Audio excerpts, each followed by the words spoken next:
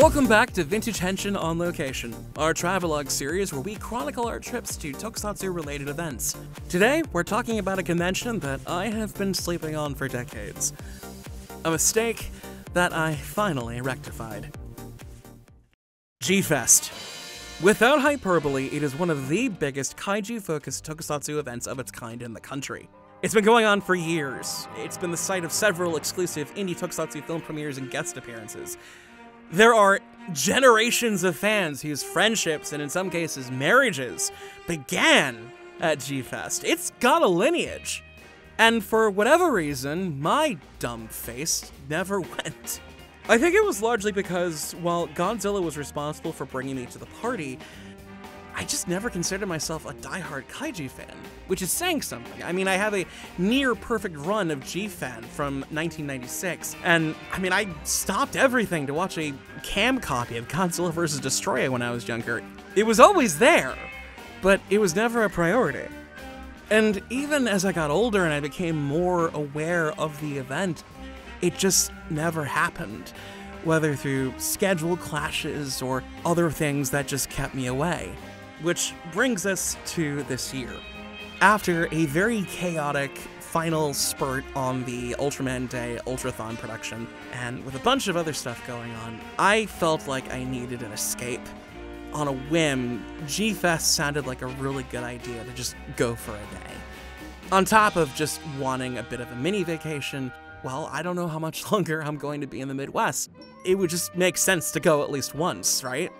While I was kind of hemming and hawing over it, Alien Arms and Kaiju for Hipsters author Kevin Derendorf actually approached me about being on his G-Fest panel, a whole look into the world of late-night tokusatsu. And that's something that, well, to pull back the curtain a little bit, I'm looking at covering in Season 2 of Vintage Henshin, so at the very least, that would be a nice foot in the door towards the research.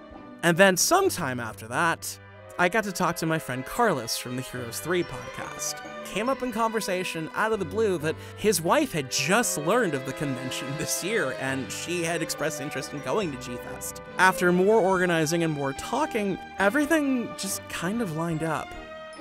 So, it was happening. I was really going to pull the trigger on my first ever G-Fest. And as I observed on the way back that day, it was easily the best decision I've made all year. You know that feeling you get when you go to your first ever anime convention or your first ever sci-fi convention? Just that feeling of wonder when you set foot and you realize you are among your own kind? For the first time in years, I felt that. Aside from some slight registration hiccups due to terrible reception, stay classy Hyatt Regency O'Hare, I didn't have any problems getting into the con. It was just fun from the moment I got my badge to the first glimpses of the dealer's room, which, holy hell, folks.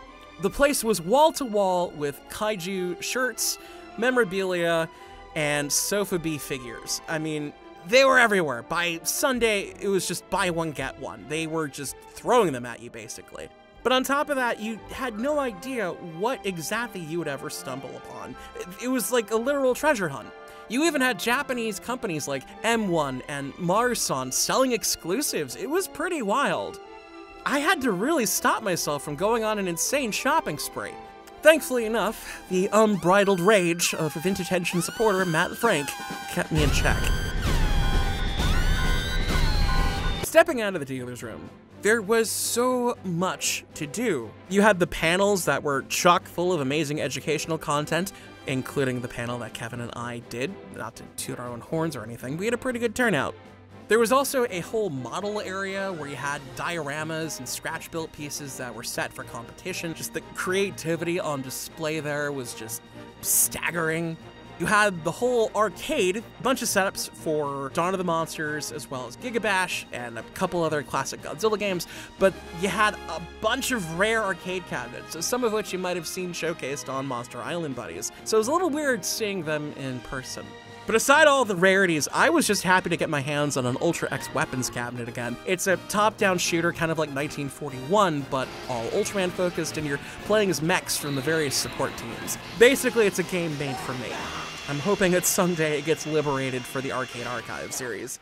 There was also a room hosted by Dojo Studios, which had them producing a tokusatsu film the entire weekend, right down to air cannons and model cities. It was pretty fun to walk in and just catch the progress from time to time. But my favorite part of G-Fest, and honestly, this should be part of the sales pitch for anybody wanting to go, the video rooms, and specifically the film festival.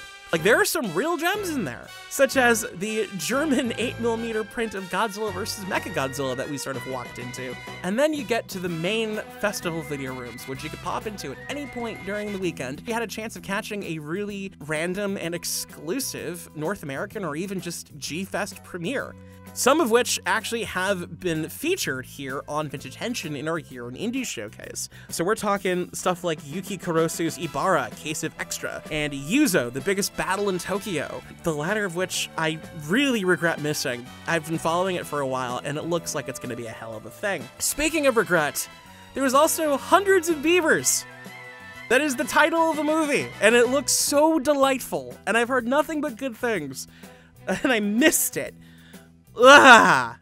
The thing that I did manage to catch without fail, for the most part, was the short film showcase on Sunday. There were some fun encores like the great actress Reiko Inui and the green giant Sanzuki, but the standouts for me amongst the bunch were The Man in the Green Suit, which is a very topical comedy romp in which a kaiju suit actor basically goes on a rampage, and Great Monster Bugon, also featured in our 2022 Year in Indie showcase, which landed its first ever international premiere.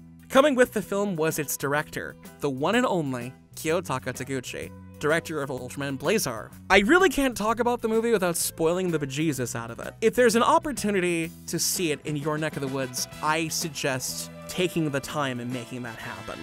It got some of the biggest laughs of the short film showcase, and it left me with a dumb smile on my face by the end. Now, apparently while Bugon is currently only being shown in Japan, specifically in the hot springs town that it's advertising, Taguchi did mention plans to get the film on Blu-ray and over to G-Fest. Fingers crossed we get some kind of encore. And speaking of encores, like I said in the beginning, the plan had been for me to go to G-Fest for one day only with Carlos and his wife. We talked on the way home about all the stuff that would be happening on Sunday. Some really great opportunities for Carlos, and the Bugon screening, which sounded like a really good time. I was asked simply, want to go back on Sunday? And of course, I said yes. I totally get it now. I get why G-Fest is such an institution amongst kaiju fans. Not just because of my reclaimed feelings of wonder, but the camaraderie that often gets taken for granted to the point of cliche these days at other conventions. For me, it was really reinvigorating.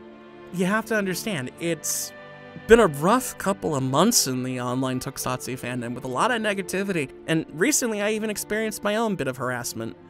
So I was low-key jaded going into G-Fest this year, but for 2 days, I was able to just be a fan again without worrying about any sort of negativity in the wings. It felt amazing, and I got to be happy about it. All in all, G-Fest was just some kind of magic, and I was a little sad that the spell eventually had to end.